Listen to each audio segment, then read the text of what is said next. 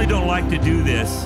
I don't like to interrupt the flow of the worship, but I really feel in my spirit right now, there's a quickening that needs to happen. We're singing this song. This is a very powerful song because we're declaring the name of Jesus. And everything must bow to the name of Jesus. And I feel the Holy Spirit quicken me today to instruct us in this. When we sing this song again, we each have people in our lives that are held in bondage. We each have people in our lives that are being captive by the darkness. And right now, when we sing this song, don't just sing this song. Don't just sing this song, but use this as a prophesy, to declare over people in your life that are held in bondage. You begin to speak the name over them specifically while we sing this song. Like, Michaela, I speak the name of Jesus over you. Erica, I speak the name of Jesus over you. Come forth. This is what the Holy Spirit is quickening us to do right now. This is the time of war. This is the time of doing the fight on their behalf. In Jesus' name.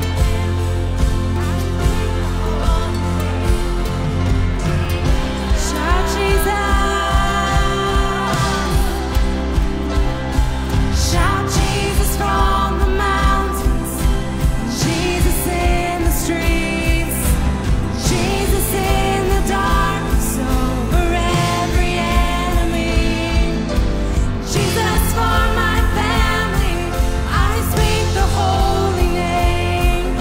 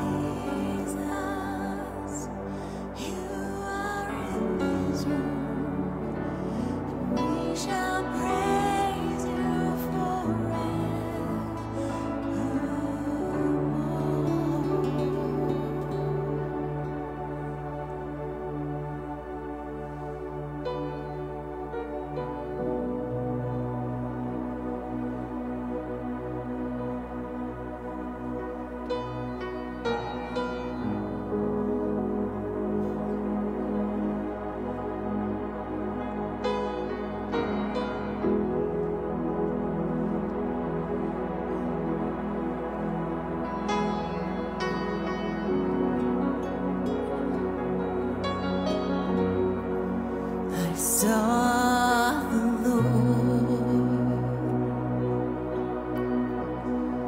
seated on the throne. He was clothed in glory, exalted high.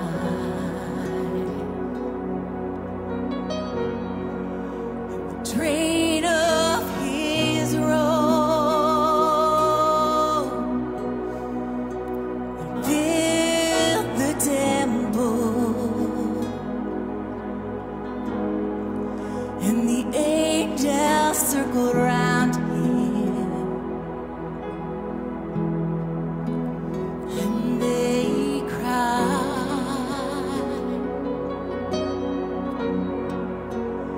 They cry, "You are holy,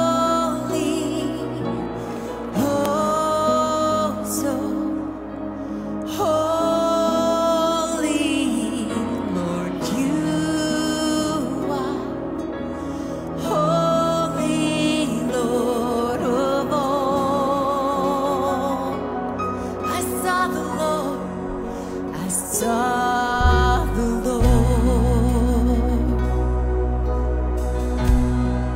seated on the throne. He was clothed in glory, exalted high. And the train of his robe fills the temple, and the angels circle round him, and they cry. They cry, "You are holy, oh so holy. You are holy, Lord of all."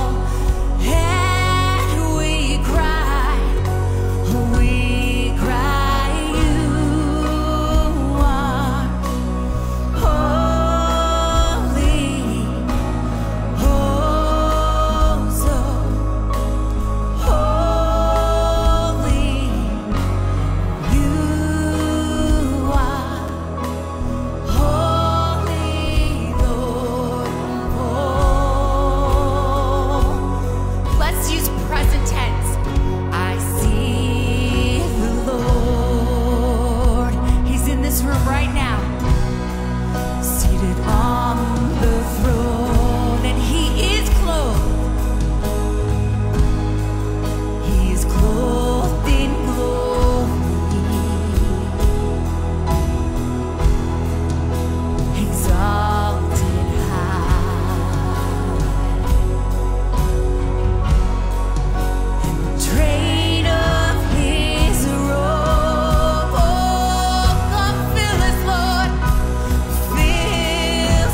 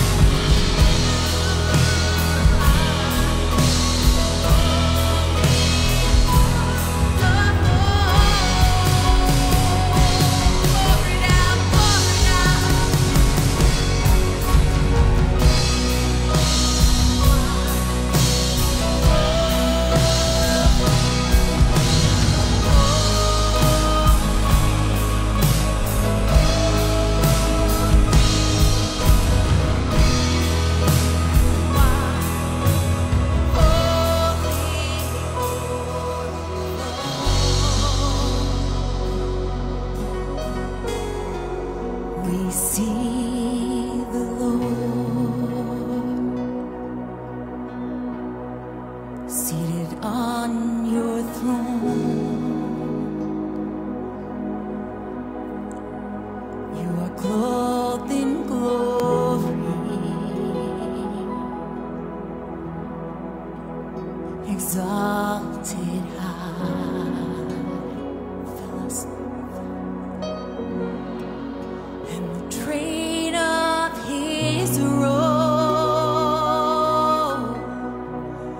he fills the temple. Fill us, Lord, make us your temple.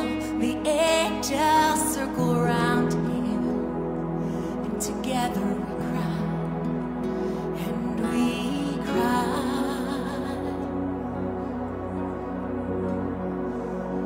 We cry, you are holy,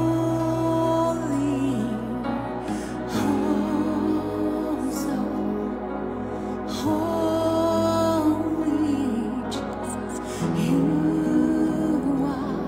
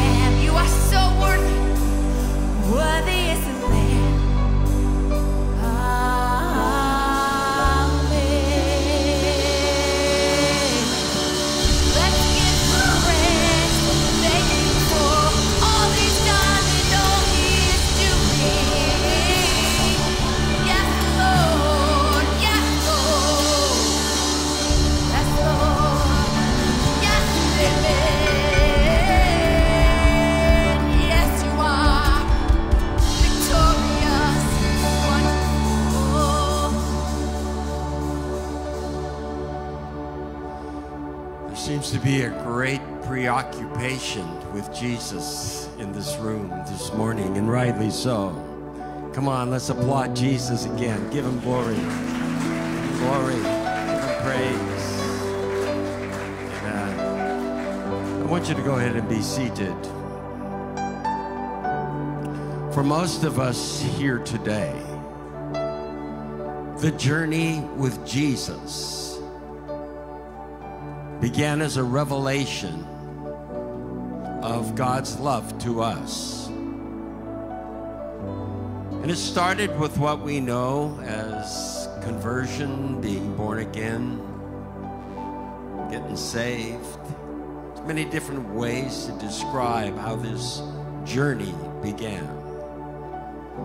But I want you to understand something this morning. It didn't begin with your revelation. It began way, way before that. You see, this love story started in the heart of the Father. Because God, in his foreknowledge, knew that after he created the human race would reject him and fall into sin. So the Father had to create a plan, and he did, a perfect plan. And that plan included his son Jesus, who would come, and he would give himself freely as a sacrifice for our redemption. That plan began in Bethlehem. You can't separate the manger scene from Calvary. By the way, these two locations are inside of 5 miles apart. I find that very interesting. That Father God would permit his son to be born in a manger, and then less than 5 miles away, that would be like from downtown Aberdeen to downtown Hoquiam, Jesus would die on the cross for the remission of our sins. But it doesn't end there. Because inside of 2 miles of Jerusalem is a place called the Mount of Olives. And that's where Jesus ascended to heaven. There's a lot going on around that place, but it doesn't stop there either. The Bible does say that when Jesus returns, he will put his foot on the Mount of Olives and it'll split in half. This is a big story, church, and you're very much a part of it. When you responded to the love of God by receiving Jesus as your Savior. And we get to celebrate all through the month of December and beyond into 2024 this amazing love story of God. But I want you to take a look at this. The manger, Calvary, is the 33-year period of God's love unfolding through a person. And the person is Jesus, who gave himself freely. And you hold in your hand a packet, a little small packet. This little packet has a wafer. It has some juice. I'm almost embarrassed to offer you this packet, because how many understand within it is a summary of the life of God's love for us. A body broken, blood shed. And we've reduced it to this. But if it was just about this, we'd miss the mark. But I want you to open your eyes of revelation today, because beyond the literal bread and juice is a life given expression of love. The Bible does say that Jesus willfully gave himself. Where does it say that? Well, he wrestled in the Garden of Gethsemane. And he said, not my will, but thine be done. So he gave his body as a sacrifice. From that moment on, blood was shed all over the place. Jesus was arrested. He was taken into the courtroom. He was beat upon, and the bloodbath began. Crown of thorns put on his head, all the way through to the spear being put in Jesus' side, and outflowed both blood and water. It's an amazing love story. Don't take it tritely. Don't take it matter-of-factly, because it's God's love poured out for you. So, if you would, take the wafer that's in the packet.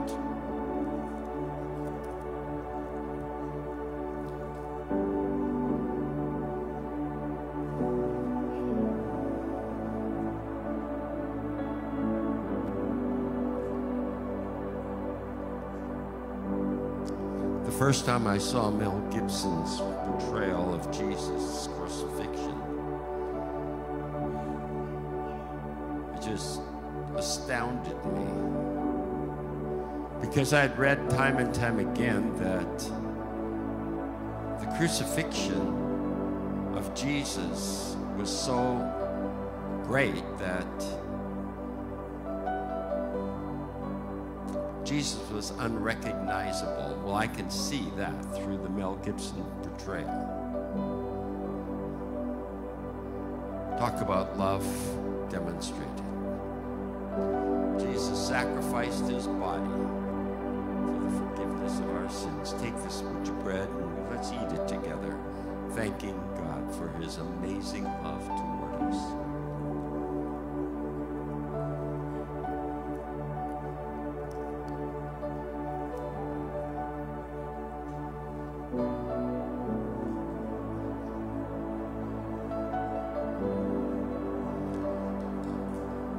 Paul caught a revelation of this, and he writes in the book of Hebrews, without the shedding of blood, there is no remission.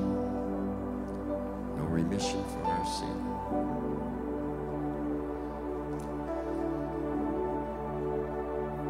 Paul's revelation started on a Damascus road journey, where he encountered Jesus personally. And from there on out, he was ruined.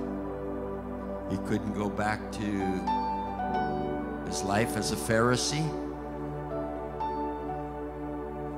as a nominal Jew, but he became radical for the kingdom.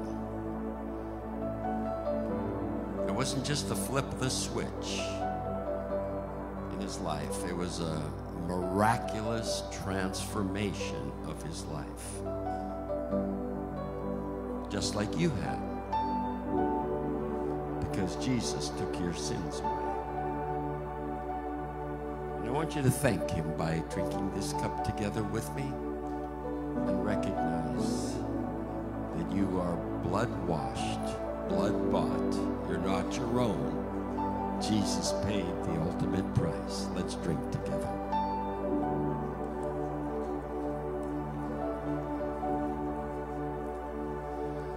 I referenced the fact that Jesus would be returning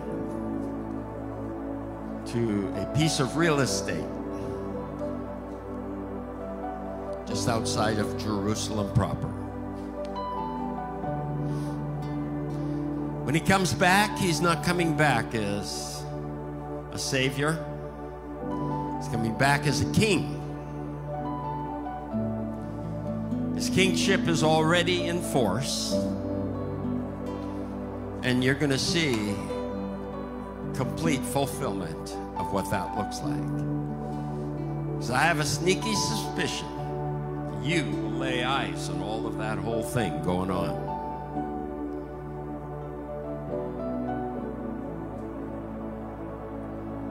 And what a way to live your life. I want to encourage you just to invest in the kingdom. Invest your life in this man Jesus, who is in fact the Son of the living God. You'll never go wrong by that. Amen? God bless you. And so we live our lives out here on the planet, sharing this message in Grays Harbor, to our family, to our friends. And we want to do our very best to not compromise, but to lay it all out for what it is. Not only in Grays Harbor, in the state of Washington, but in regions beyond.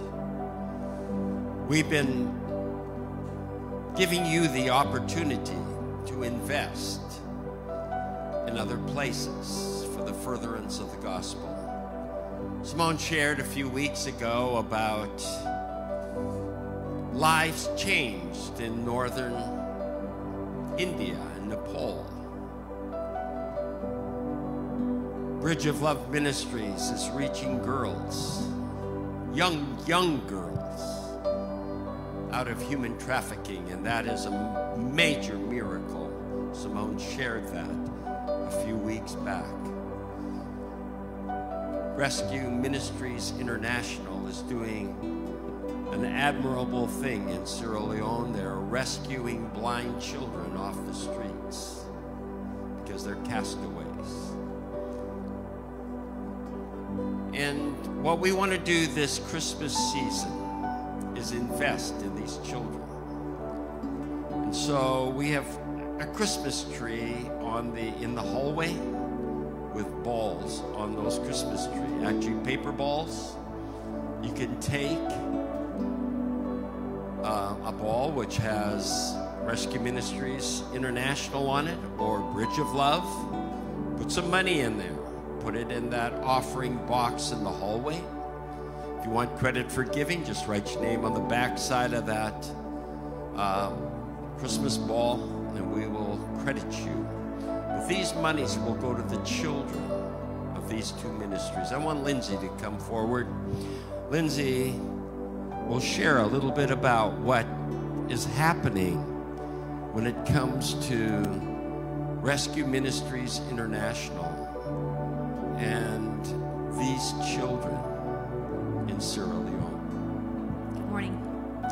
We have an orphanage of 52 blind children, and we've had them some of them we've had for about 15 years. And there, as Pastor Larry mentioned, in Africa and a lot of parts of the world, if you can't see or if you have some kind of disability, then you're rejected from your community. And so when I was there, me and my husband found them, and we started this ministry through that. And they have an orphanage that they live in. There are schools provided for them, their housing. They go to church over there, and we provide for all their needs. And so every year we have a white Christmas celebration. They named it that. They call it White Christmas because they say that the white people eat a lot in America, and they also want to eat a lot in Africa. So we have a big celebration where we rent huge sound system, and they dance the whole day, and they eat lots and lots of food, and they get outfits and shoes for the new year. So that's what we do every year. Great, thank you, Lindsay. What we're going to do is we're going to do this for the next couple weeks. Take a ball off the tree. You can give to Bridge of Love. You can give to Rescue Ministries International. And let's invest in these little children. Some of them are little, some of them are older. And see to it that they have a blessed time of the year. It's all about giving. God gave so that. You give so that. And we follow that pattern, and that's, I believe, a godly pattern. And so take the time, visit that Christmas tree. Take not only one, but 2, 3 balls. Start giving, and let the Spirit of God direct you accordingly. Okay? Across the hallway from that Christmas tree, you'll see there's a display table. Allah over here is making provision, crepes that you can place orders for if you have a Christmas holiday function that you're having in your family, or maybe a business event that you need to bring something for. It would be good if you utilize those opportunities to give. So you can place orders. You can do so by texting or actually placing the order there at the table. And by the way, I want to say there are 3 major samples. And those are freebies. You can sample and sample and sample until you can't resist anymore. And you say, I got to have some of those. So just note that and be a participant in that as well. I just want to say also we have 2 major Christmas events yet to unfold. Last Friday night, we had an amazing time in our annual Christmas church Christmas party as we celebrated the goodness of Jesus with one another. We ate, we laughed, we had fun. We actually sang and we heard great music. It was a wonderful time of being together. So I want to say thank you to everybody that participated, and what a team we had putting together that event. On the 17th of this month, that's a Sunday at, help me with the time, Sharon, 5 o'clock in the afternoon, is our children's Christmas presentation. And we will have this room filled with grandparents, relatives of the children, and they're going to be sharing the Christmas story. And it is always fun. But by the way, at the end of it, we'll also have food, fellowship, which we always enjoy doing. So it's going to be a great event there as well. And then our 3rd and final major event for this year will be December the 24th. Our Sunday morning service will be our annual candlelight service. And it's a great opportunity for you to bring a friend and a neighbor, a relative, to experience Christmas with you this year. So those are some of the things happening in the next several weeks. We want to encourage you to give. Slides coming up here. It'll share with you the giving opportunities here at Cornerstone Church, which are, in fact, many. Opportunities, 4 to be exact. You can give today. You can give by mailing in your gifts. You can actually give online or text in your giving. We greatly appreciate your faithfulness as we close out this year. God has done some amazing things for us, miraculously, financially. And so I just want to encourage you to continue to participate in the giving opportunities that are before us as a people.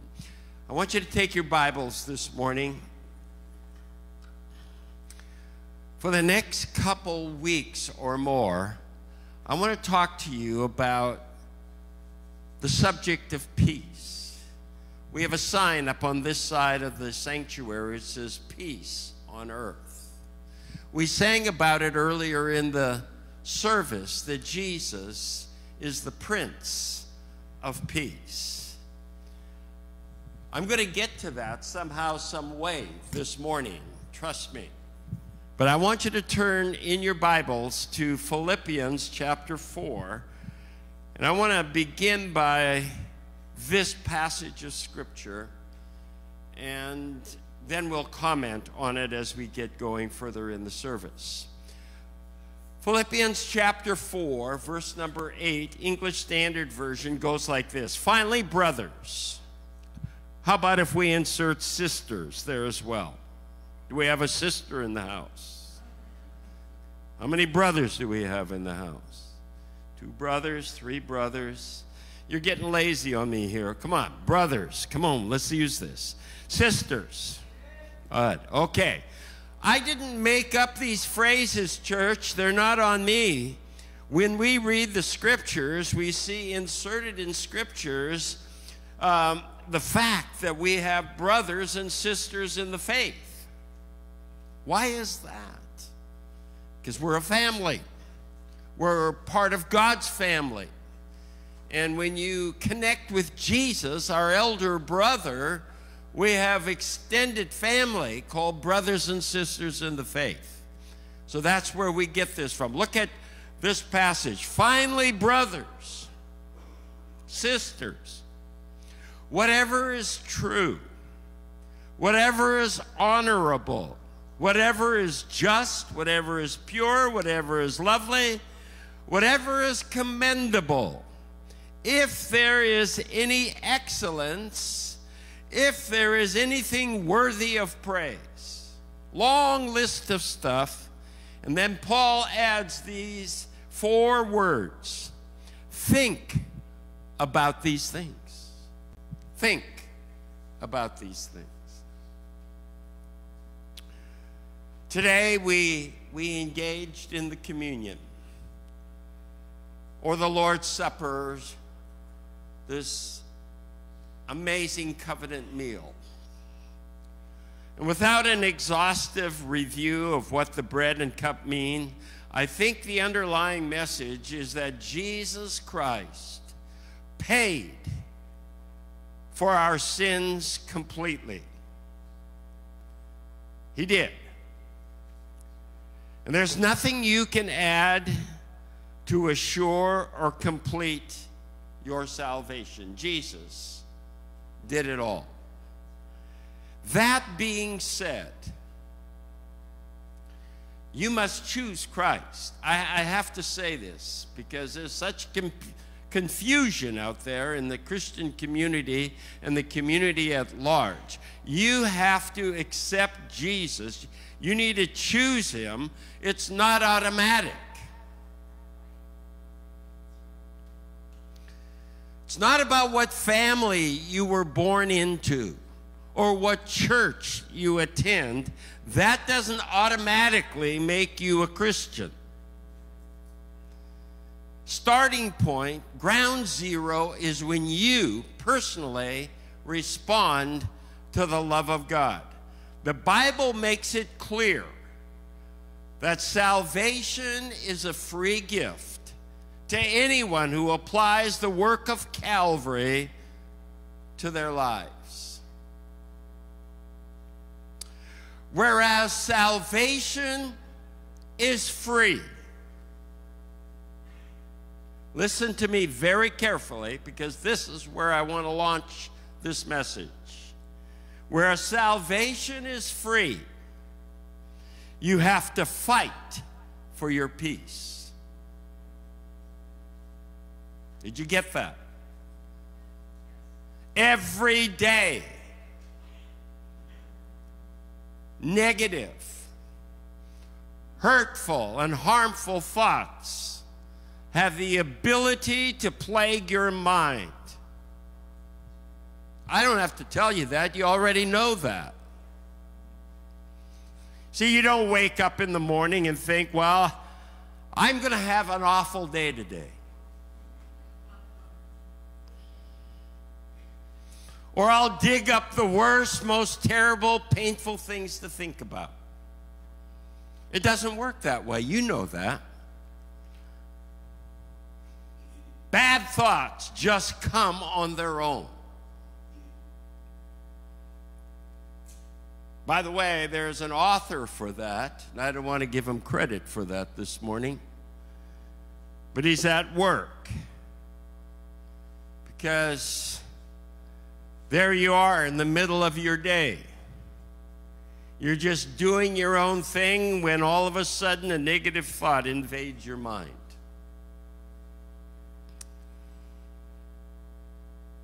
Then you say, where did that come from? You didn't plan on it or even want to think that thought. You might have even thought that you were past that already in your life. But out of nowhere, it shows up to haunt you again. Why? Because bad thoughts bombard us. And we have to fight for our peace.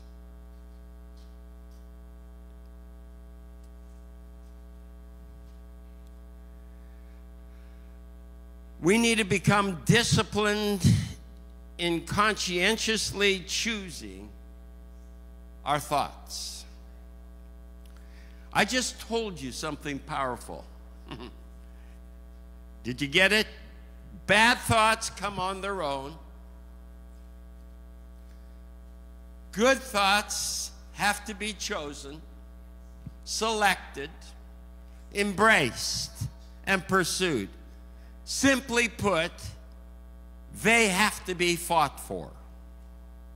Big question is, how hard are you fighting for your peace? So, out with the bad and in with the good. That's what I want to talk to you about. Out with the bad and in with the good. When you hear about peace all throughout this season and in these next weeks, I want you to choose the pathway of peace. You're going to have plenty of opposition or distractions that would want to lead you in another direction. So, in with the good, out with the unresolved conflict, negativity, ungratefulness, dividing cares, your past hurts. You may be carrying a boatload of past hurts in your life today.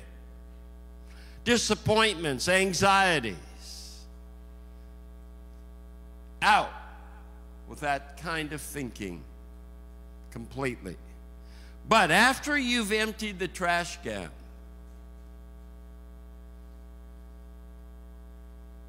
what are you going to fill your mind with?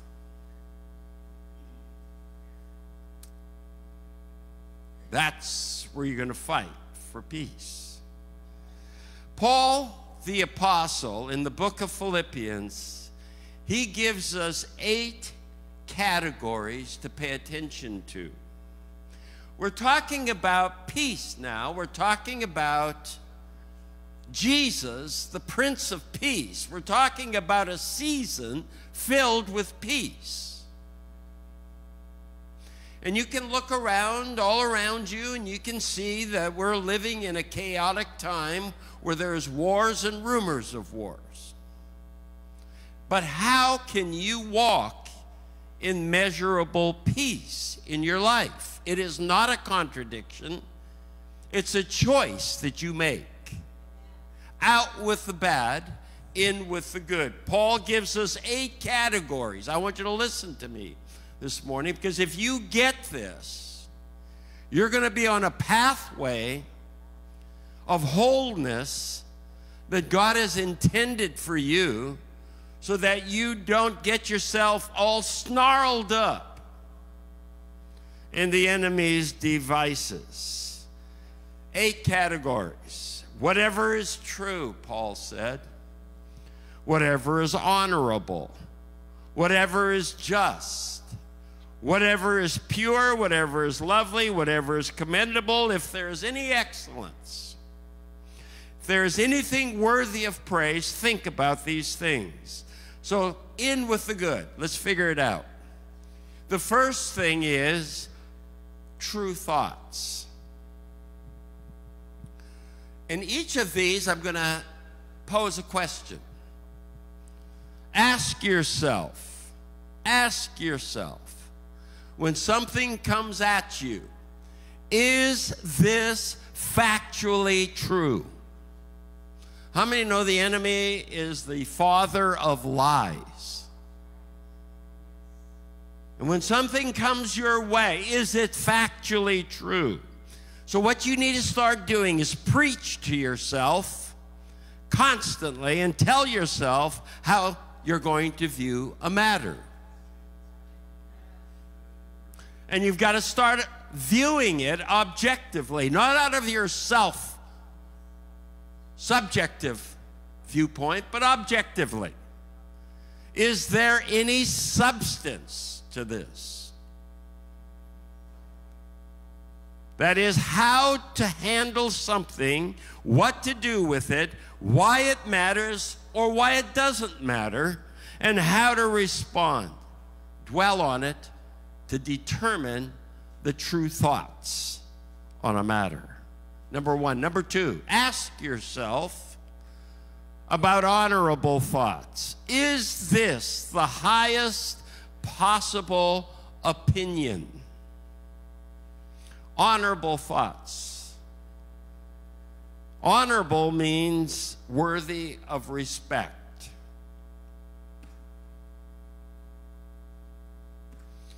I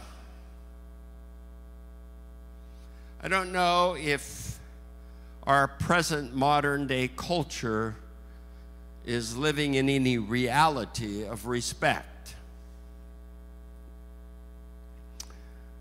Which is, how do you think about others? Your family, co-workers, people who are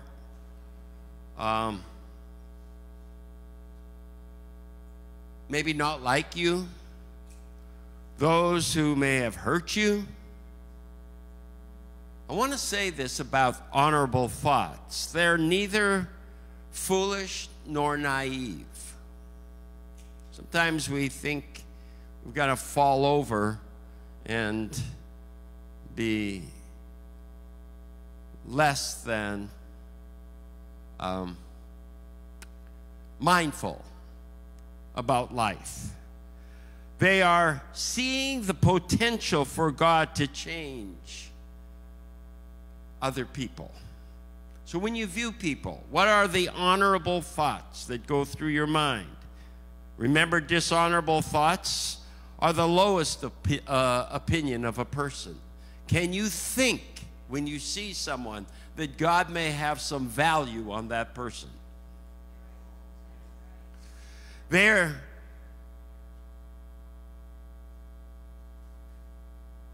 are very important. I'll tell you why. If you are thinking dishonorable thoughts, it's going to rob you of your peace. Peace will dissipate from you when you have dishonorable thoughts, impure thoughts, true thoughts that aren't accurate. Number three, I'm going to keep going through this rather quickly here. Just thoughts. Ask yourself, is this the right thing to do? You see, just means righteous. Peace, let me tell you, is forfeited or given up when we contemplate doing wrong. So, when you consciously want to get even with somebody or lay on the horn when somebody cuts you off, you want to set the record straight.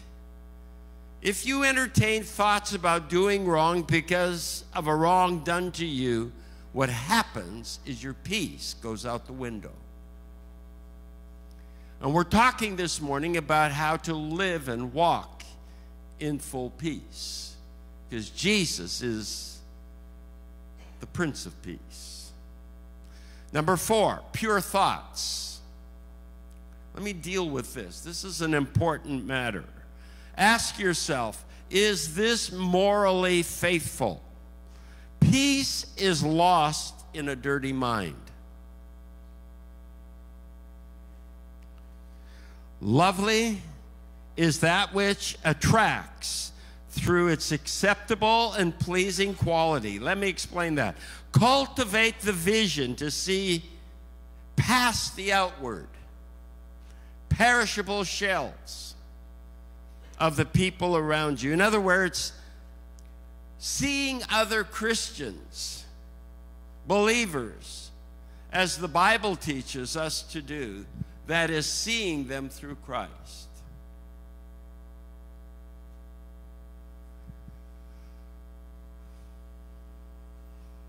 How many know we live in a rather imperfect world?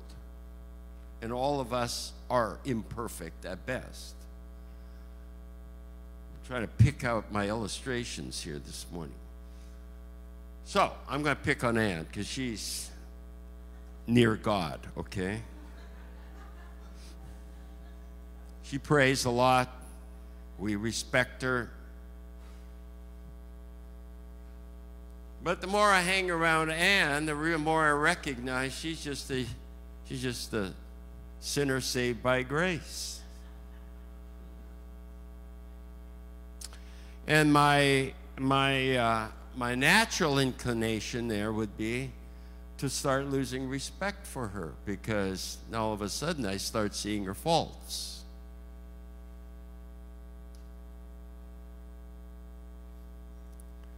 Okay?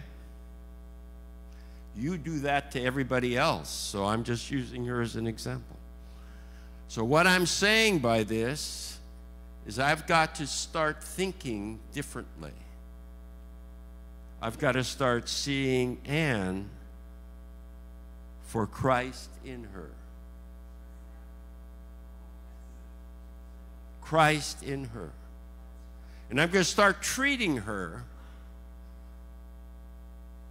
like Christ in her, Jesus in her. So, I look over here and I see Leonard, my friend. The more I get to know Leonard, the more I realize he is pretty human, just like me. And he makes a few mistakes. Doesn't he make a few mistakes?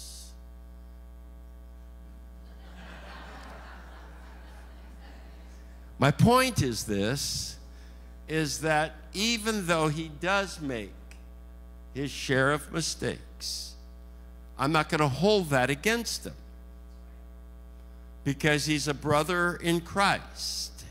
The optimum phrase is in Christ. And the Bible teaches us that we're to behold others in Christ.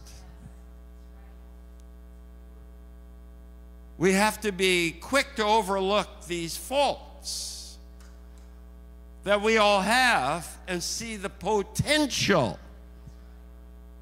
of our brothers and sisters in Christ.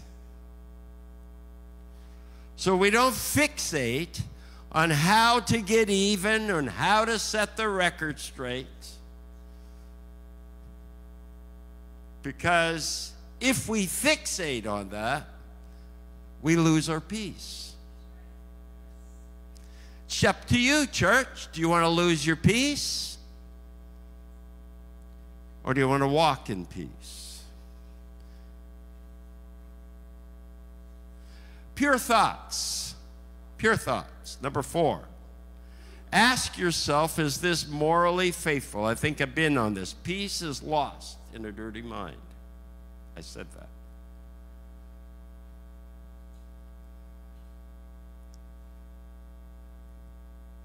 Pure primarily, if we want to look at it from a biblical perspective, refers to sexual propriety consistent with God's design for a healthy sexual life. One man with one woman for life.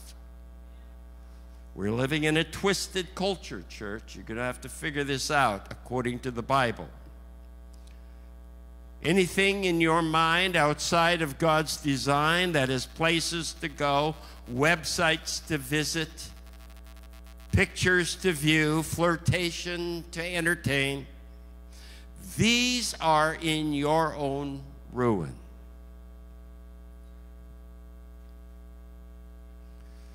Because when you dwell on that stuff, peace goes out the window. You got to fight for your peace. Salvation is free. Peace you've got to work for.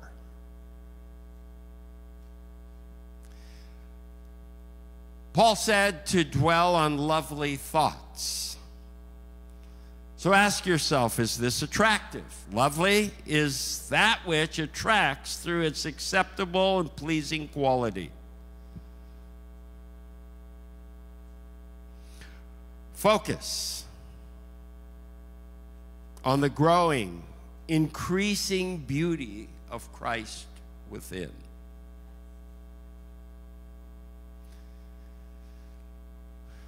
Guests are seeing things from a different perspective. The beauty of enduring love. Peace will flee if we are caught in fault finding. Peace feeds and focuses upon true beauty in our life. Let me give you the sixth one that Paul offers us is commendable thoughts. Commendable thoughts. So ask yourself, is this friendly? The word commendable is translated in the New King James Version as whatever is of good report. It refers to kindness.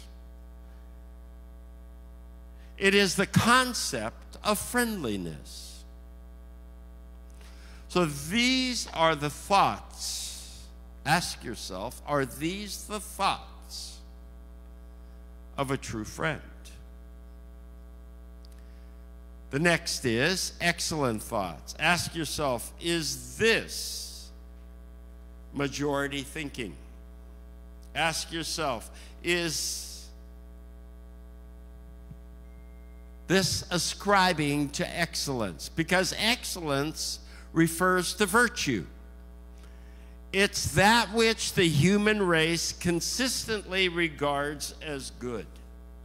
So, if those in your family, if those in your church family would come together and recommend something to you as good and virtuous, would you be able to recognize it? Think on these things. And the last one, praiseworthy thoughts. Ask yourself, is this vertical? I have to ask myself this all the time. Is this vertical? Does this thought honor God? The thought going through my mind, is it honoring to God? Do you actually think about these things, church? Does your mind process this stuff? Or do you just go and do what you want to do? You've got to realize that there's a God in heaven watching you.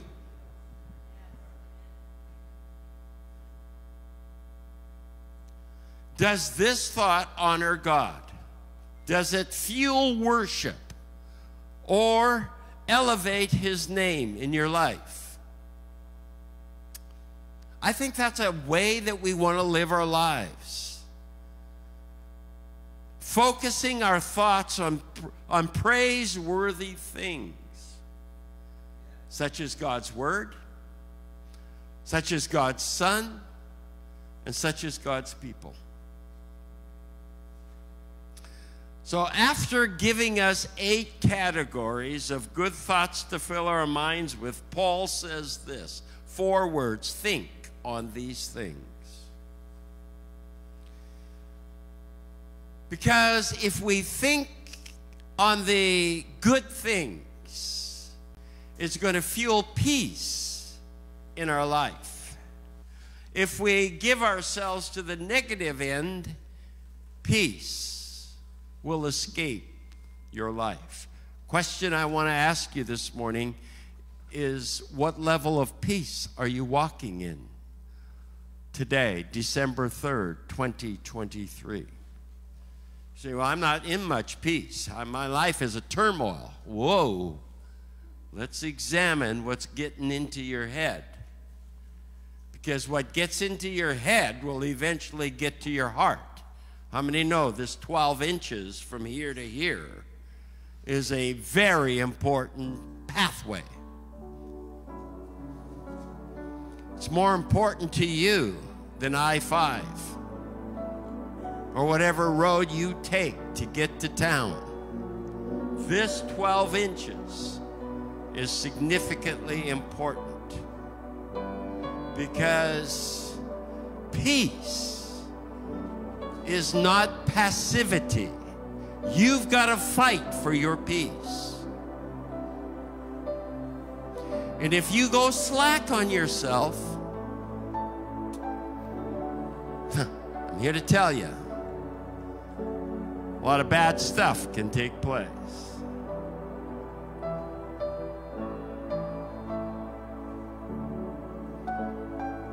Peace.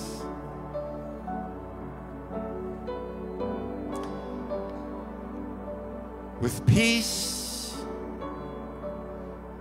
and thoughts that are true, honorable, just, pure, lovely, commendable, excellent, and praiseworthy, we do this.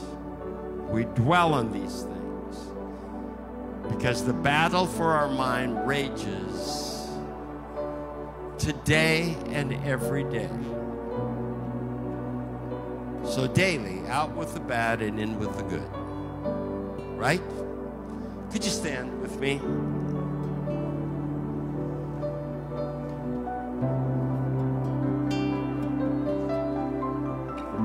I hope I've been able to give you something that you can practically walk in. See, peace isn't like a cloud floating over you and all of a sudden it dumps on you. Peace doesn't work like that. Peace is something you fight for. You exclude certain things in your life because when you allow these certain things in your life, it zaps every particle of peace that you have. But when you walk in peace, by doing what God said in His Word, you eliminate unnecessary turmoil in your life. How many are a candidate right now for less turmoil in your life? I certainly am. Paul gives us a way to walk in peace. So I want you to fight for peace. I'm not going to ask that you put your hand on your heart. I'm going to ask that you put your hand on your head. Because that's where it's going to start, the battle for your mind. Father God, today we stand in this room aware that Paul, the apostle of old, whom we read of today, and we accept his words as written words from you. He says, if we will do these things, we will have peace in our life. So we fight for peace today. We thank you that you have redeemed us by the blood, by the sacrifice given on Calvary. And that revelation has come to us. Now we want to live in victory. Victory over the dictates of the enemy, the negative stuff, the bad thoughts that come our way through the mind gate. And we're asking, Lord, that we will be able to negotiate the pathway of righteousness by making correct choices. When we're bombarded and we're flooded with negativity and the enemy's devices. And so today we're praying that you protect our minds from the evil one. And that throughout this season, we'll be able to practically apply your peace because you came to be the Prince of Peace and to give us peace. And we apply that to our life. We pray now in Jesus' name. Amen. Amen. Next Sunday, I'm going to tap into another area of peace. This is a time frame that the enemy many times wants to flip us upside down and bring a lot of despair into our life. but we've been called to walk in peace. Amen? So let's just open our hearts to the full measure of peace that God has. Our prayer team is here to pray with you. If you're struggling with things, feel free to come and receive ministry. I want you, before you leave and pick up your kids, to sample some of those grapes out there and begin to do some of your shopping right here. God has been good to us, church, and we want to avail ourselves to the full measure of what He has for us. These prayer people want to pray with you and for you to help you get through some knotholes and bring to you a full measure that God has for you. Peace that passes all understanding. God bless you. Go in grace, the grace of the Lord. Have a great day.